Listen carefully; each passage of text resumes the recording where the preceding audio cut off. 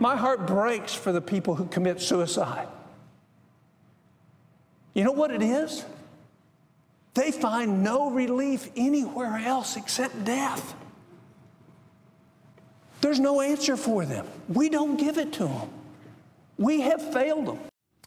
Good to have you back with us, folks. Thanks for watching tonight. This one's hard to comprehend. Oklahoma Senator Tom Coburn failed veterans Monday night in a big way. One of the outgoing senator's final acts was blocking a bill to prevent suicide among our nation's veterans. The Department of Veterans Affairs estimates 22 veterans take their lives every day in this country.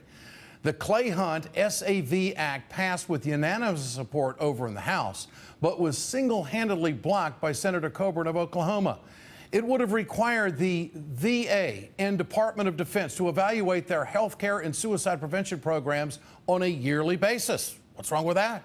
It also provided for more community outreach and better online access to mental health services.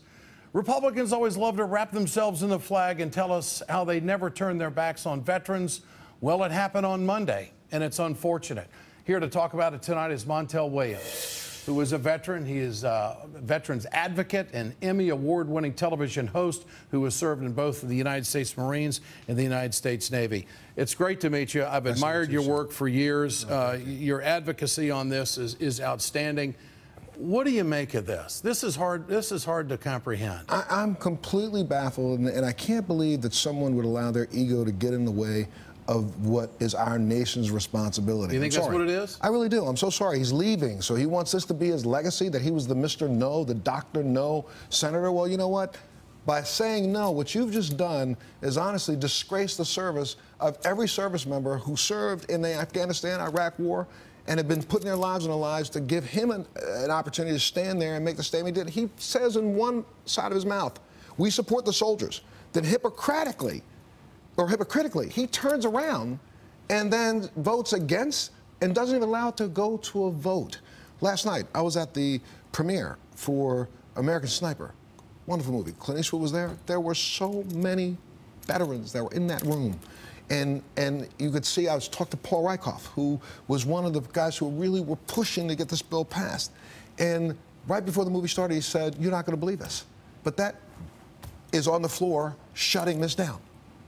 And you could see the sigh in the room before the movie started. And how dare he do this? Now, someone might say, well, the Republicans, when they get control, they'll bring it back to have the majority. Coburn won't be there. 100 days from now is probably the best shot. 22 lives a day. 2,200 more soldiers have to die. Thanks for the Christmas present. You know, thanks. You were really emotionally wrapped up into this, Montel. I see soldiers, I talk to them daily. Guys who left body parts behind for us. This is the Christmas present our Congress voted unanimously. They voted, they passed the bill. This is the Christmas present our government gives to our veterans this year. Tells them, you know what, we'll wait another 100 days to stop the slaughter. I don't know, man. Why do you think our veterans from Iraq and Afghanistan are coming to an end-of-life issue like this? What is it about this war, or is it something that just hasn't had a light shone on it in the past? And what we don't remember as a nation is less than 1% of this nation's population even sent the person off to serve. So less than 0.01%, 2% are actually wearing a uniform, and we sent them back and back and back and back. We wonder why they have post-traumatic stress syndrome. We wonder why their families are in disarray. We wonder why there are lines at the VA to get them services, because everyone needs services. And again, we say things out of one side of our mouths constantly. The last 2 speeches ago, where the president said we're working on the suicide rate. Really? What did we go from 23 to 22? Oh, okay, good. And you're convinced that this bill and the resources that would have been addressed to this issue, allocated to this issue, would have brought that number down? $22 million. It's cheap to give it a try.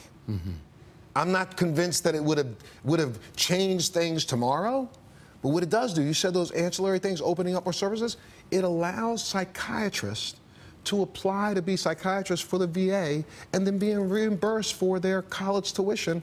You know, reimbursed, they can get their college tuition paid for and then over 5 years pay it back. So what we have is we will start building a cadre of psychiatrists who understand the issues facing our soldiers today. Let me tell you, go ahead. You wore the uniform. Yes, sir. Do you think that this hurts recruiting? Do you think that this just really leaves a bad taste in the mouth of veterans out there about what they fought for and about what they served for? See, I think there's long-term damage here. See, I think the problem is our numbers are up. We have an economy that requires people to look for jobs. And so some of these jobs are really some of the best jobs we have. So, you know, if you look across the board, across all the services, they have met their quotas. So, you know, not like guys are running away, but I will tell you what it's going to hurt. It's hurting morale of those who are there now. And right this minute, those are the guys who are going to have to be called back quickly in the emergency situation in Iraq or Afghanistan when something heats up and we put another 3,000 troops on the ground. They're called back immediately. And those guys right now, their hearts are breaking because they really feel like we got a Senate that doesn't care. Senator Blumenthal, Democrat, says he'll reintroduce the bill if it fails in the Senate.